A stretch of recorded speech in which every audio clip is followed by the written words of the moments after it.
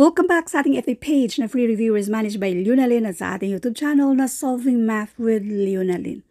Now, let's answer a question from Random Post at ito ay nakapost sa isa sa FB groups na lagi nating tinatambayan. Robin can reach his home within 50 minutes. At what rate should he drive his car so that he can reach home 15 minutes earlier? Anong ibig sabihin nitong 50 minutes earlier? Ang given, ito yung speed, 70 kilometers per hour. Tapos, sa speed na yan, ma-reach niya yung bahay niya within 50 minutes. Yung tanong, yung rate daw, kung gusto niyang 15 minutes earlier. So, sa 50 minutes, kapag sinabing 15 minutes earlier, minus natin ng 15 na yan. So, this is 35. Ibig sabihin, yung rate daw, yung speed, para marating niya yung bahay niya within 35 minutes. Again, yung 35 minutes, yan ay 15 minutes earlier sa 50 minutes. Okay? So, I hope gets nyo yan. I-rewrite lang natin ito dito sa gilid. So, yung original na nasa given 50 minutes, ang tanong ay 15 minutes earlier, so that is 35 minutes. Let's do solution number 1. Sa solution number 1, doon tayo sa rate, yung formula. Huwag nyong i-memorize yung formula ng rate. Rate equals yung kilometer per hour na sa given. Kilometer, yan yung distance. Per, yan yung pang-divide. Hour, yan yung time. Yan na yung formula. So, no need nang mag-memorize dyan. Unang-una, hanapin natin yung distance. So, kung distance ang hinahanap natin, itong time, since pang-divide siya dyan, kapag ma-transfer, pang-multiply na siya sa rate. So, rate times time equals distance. Yung rate na nasa given ay 70 km per hour.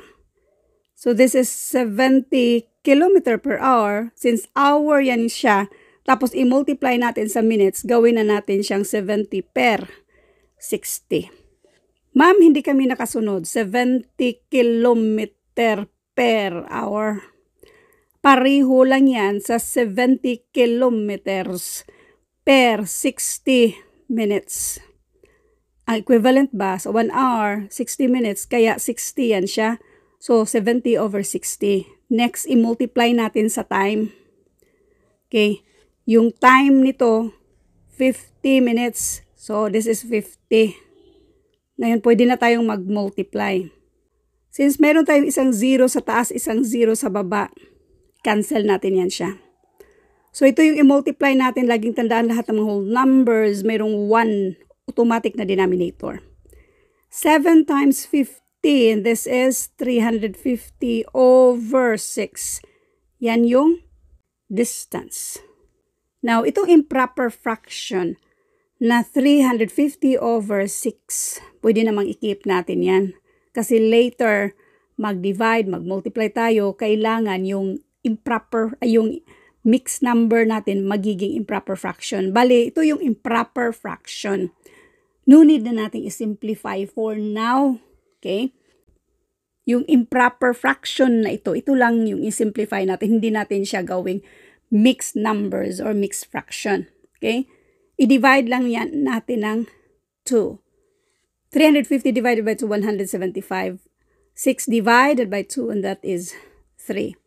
So, gawin lang natin siyang 175 over 3.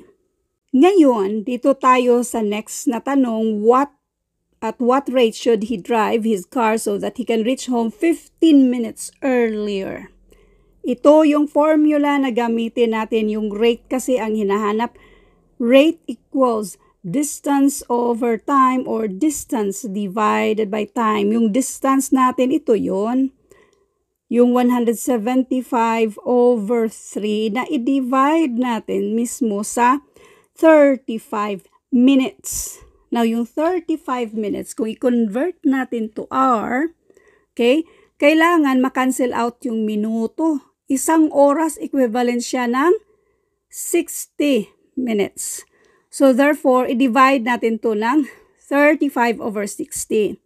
Yung 35 over 60, ngayon pa lang, isimplify natin yan by finding the greatest common factor para ba mga maliit na numbers ang gamitin natin. Ang greatest common factor dito ay 5. 35 divided by 5, and this is 7. 60 divided by 5, and this is 12. So, instead, bali 7 over 12 hour ba?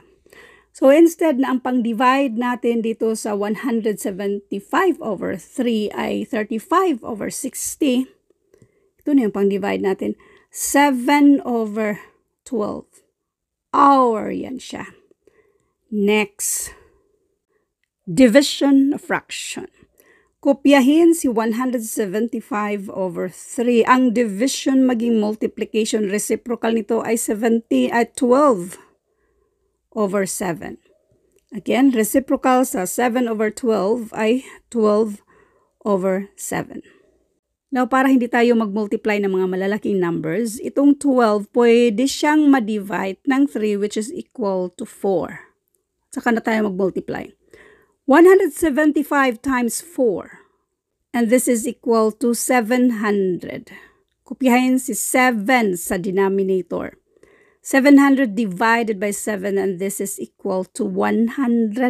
Yan na yung rate. Ang sagot dito ay 100 kilometers per hour. Now ngayon, kung para sa inyo medyo mahaba ang solusyon na ito or naguguluhan kayo, let's do solution number 2. Para may pagpilian kayo kung saan kayo hiyang.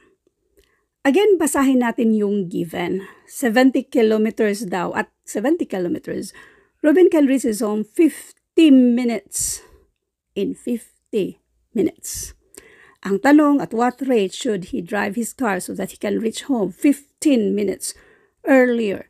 Let's do the ratio inverse proportion balito. 70 ang rate. Yan ay within 50 minutes. Lahat ng nasa taas, yan yung rate.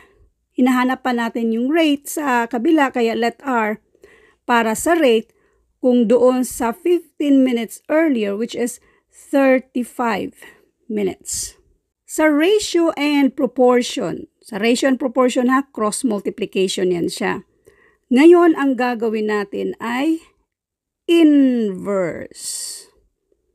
Inverse proportion. Sa inverse proportion, ito yung ipag-multiply natin, which is equal to 3,500. Ito ang i-multiply natin. So, this is 35R. By the way, yung R na yan ha, kahit X, Y, Z, A, B, C, kahit anong variables ang ilagay nyo, yan yung nag-represent sa rate na hinahanap natin. Next. Para makuha natin yung value ni R, since si 35 pang multiply dyan, pang divide na yan sa kabila. In other words, nag-divide and 35 to both sides para makancel yan siya. So, R equals 3,500 divided by 35. Madali na lang. So, parehong 35, that is, may dalawang 0, 100. So, ang sagot dito ay letter D. 100 kilometers per hour. Now, paki-comment na lang kung saan sa dalawang solusyon na pinakita natin na nagustuhan nyo. Thank you and God bless.